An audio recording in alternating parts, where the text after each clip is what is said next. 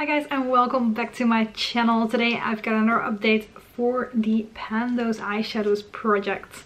This was started a few years ago by Alexi, as I'm sure everybody knows at this point. She's not doing it anymore this year, but a lot of people are, and it really is one of my favorite projects to watch and to actually do myself as well. And I'm really excited for this update because we've got some new pans.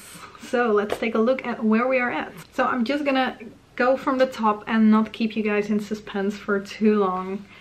My sleek palette and the lovely orange shade that is in here. I used it 99 times before, and since then I've used it another 7 times, which might already tell you something because I was using it a whole lot. I don't know if you can see it from here. I think you can. I've got a pen. It took me 106 uses, and like more people have been saying, that's not like one dip, that's just a use, whether I use it in my crease or on my lid or whatever. 106 uses and I've hit pan. I'm so excited. It took so long, but I do like an orange shade, so I didn't mind too much, but I'm so excited to actually finally be able to show you guys pan, because I love pan and I know you guys like seeing pan as well, and I get to roll in a new shade, which is always nice. So yeah, very excited.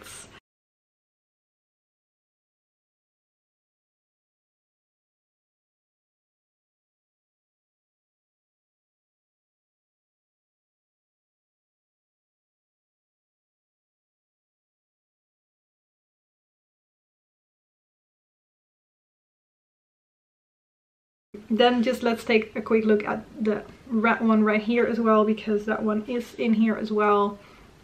As you can see, no pan there yet. I used this one another 5 times, which means I've used it a total of 6 times.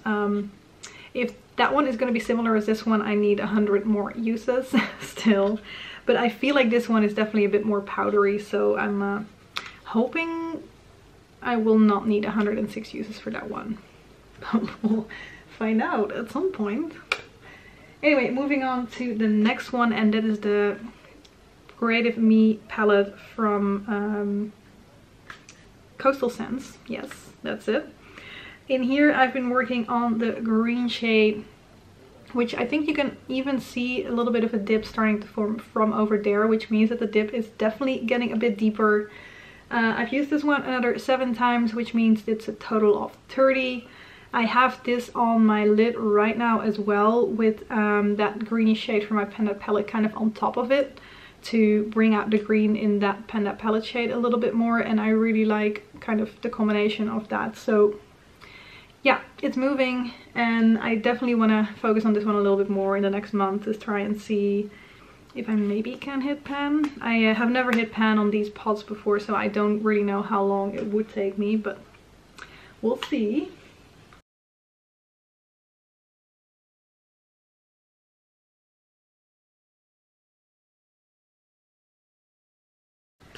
Then we had, oh, that's the last one already, Freelove in my Urban Decay shadow box, and that is the orange shade right here. I already hit pan on 2 shades in here, and the orange one is what I'm working on right now. I also used this, no, I used this 7 times actually, and that brings me to a total of 19.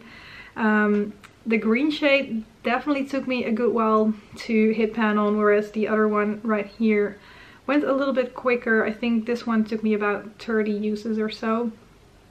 I feel like the orange one, consistency wise, might be closer to the green shade.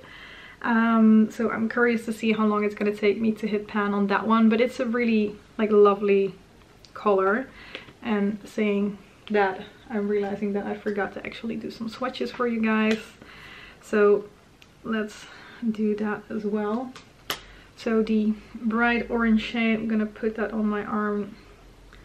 That is what I've been working with for, I think, the biggest part of the year.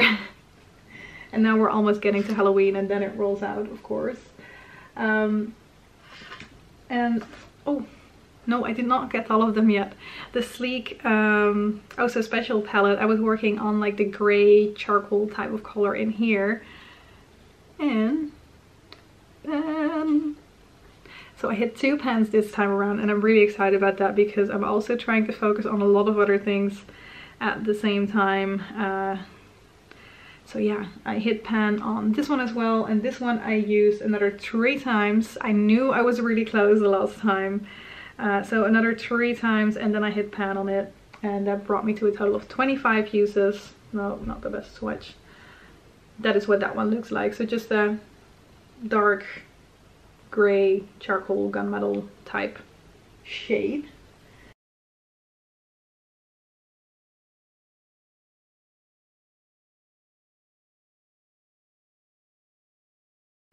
Then let's swatch the other shades as well. So starting with the Creative Me, just putting that on the palm, no, not the palm, on my hands. Anyway, that is the green, and that is what's on my lids right now as well. Then we have Freelove. I'm just trying to find out the best way to swatch all of these because I've only got a certain amount of fingers.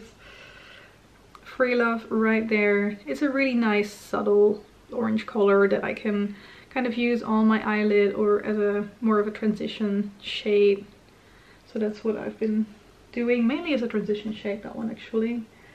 And then we've got the red shade. How am I gonna do this? I think this should work.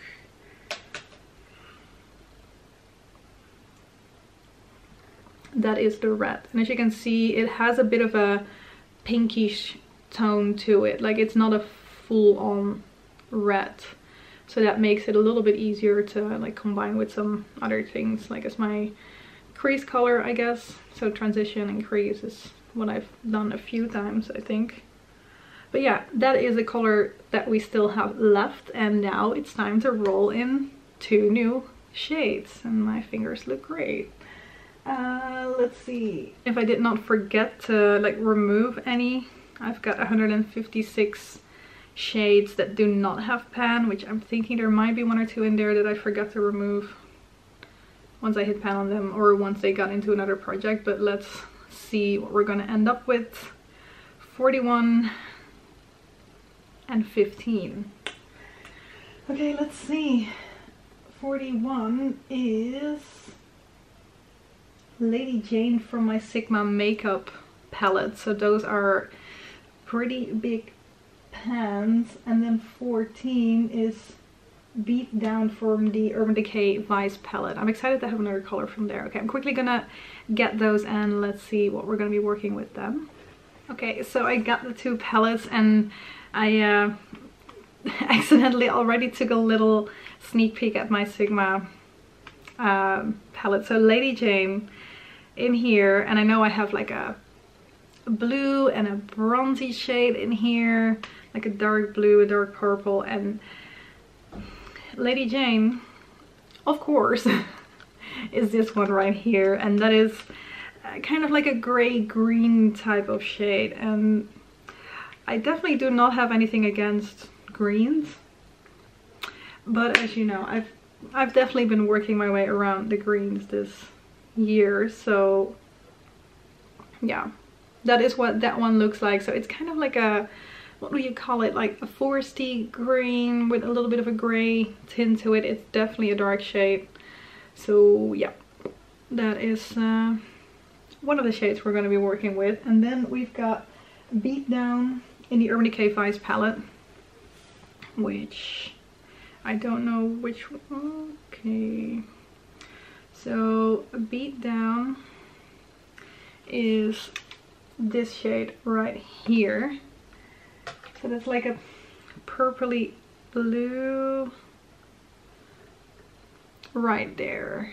So it kind of seems to be like a blue with a like purple shift to it, depending on how the light hits it. So I've got 2 darker colors. I've got a bright red, a nice transition shade type something, and then the green.